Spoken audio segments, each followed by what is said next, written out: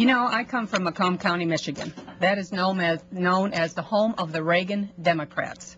And I think it could be argued that my region is as hard hit economically as any place else in our great nation.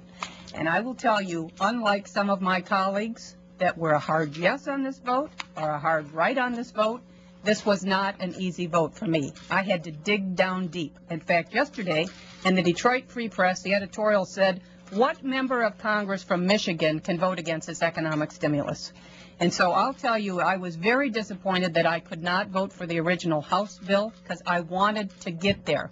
When the President Obama first started talking about this economic stimulus, he said it was principally going to be focused on two things, tax cuts and massive infrastructure investment.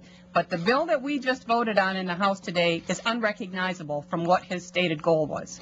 And I was disappointed that it was not fixed in the Senate, and I was very disappointed that the conference did not fix this thing to help Michigan and to help my region. And I'll just give you one example of what really got me going here this morning when I couldn't read through that conference report because I can't read that fast, being from Michigan. But let me just say, you know, my state is a state of 10 million people, 10 million hard-working men and women. And this bill, I think, will give us approximately $7 billion.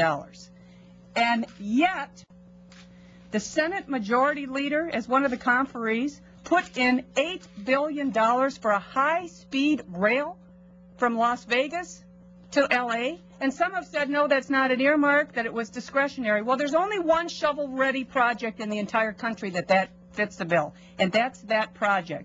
And there was an amendment that was in the Senate version made by Senator Mikulski, which we were all very enthusiastic about in Michigan, with the auto industry being on its knees, which would have allowed for sales tax and interest deduction for anyone who would buy a new automobile. And what was the cost of that? About $11 billion. And in the conference, they got it in the Senate. In the conference, it went from $11 billion down to $2 billion. I offered a motion to recommit today that essentially would have been the cost of the high-speed rail to help the auto industry. And they said no. And I'll tell you what, they might be riding a high rail out in Las Vegas, but in Michigan, we are getting railroaded, and that is why I voted no.